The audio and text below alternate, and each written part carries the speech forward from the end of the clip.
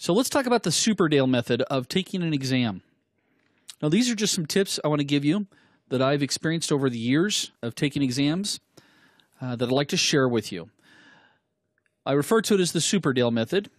First of all, you need to know that your questions are going to be done with multiple choice. And when it comes to multiple choice, you'll typically see a radio button for your choice, which means you only have to select one, or you might see multiple choice, which may be a square or check like what we see here on these bullets.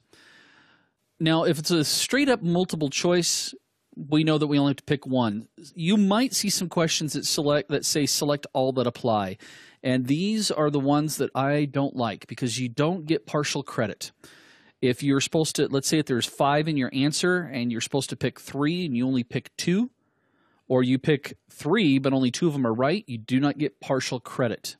So one of the tricks that I've learned, and hopefully they haven't fixed it yet, is it's kind of a flaw. Look at this, I've hacked the exam. Now, it's kind of a flaw. If I get a question that has multiple check boxes, I will go through, and if the question says select all that apply, I'll go through and just immediately start checking as many boxes as I can. And what has happened in the past is that an error will pop up when you check one too many. And then I sit there and I go, wow, that happened on the 4th one, so I know I only need to select 3. Yeah, see? The other method that I use is I read the answers first. Huh?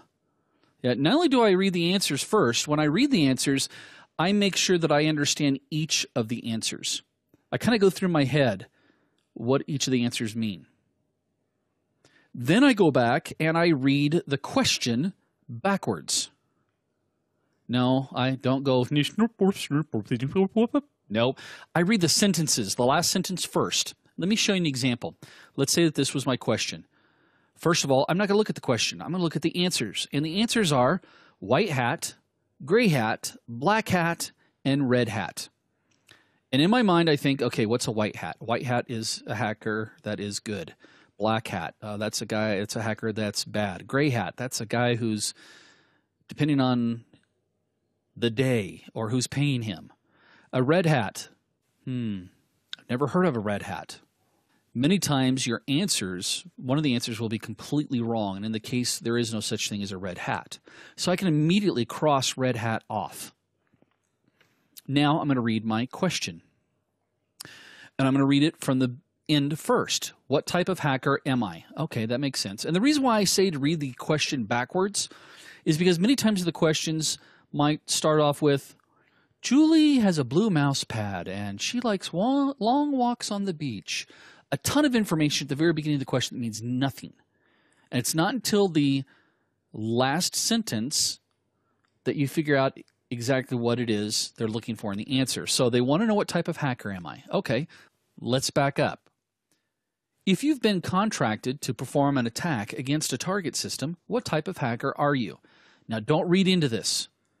As an example, contracted, don't go, well, contracted by who? Somebody evil? Because that could be a black hat. No, contracted. This would be legit. I'm going to go with a white hat. Hopefully that makes sense to you. The other thing I do, too, is that in the exam environment, as I told you before, you have 125 questions. You have to get 70% correct. Well, that equates down to about 90 questions is what you need correct. In the upper left-hand corner of the exam, there is a box that says mark for review. Now, what I do is when I get to a question that I may not quite understand or I may be a little confused by what they're trying to get across, I'll mark it for review and I'll go on.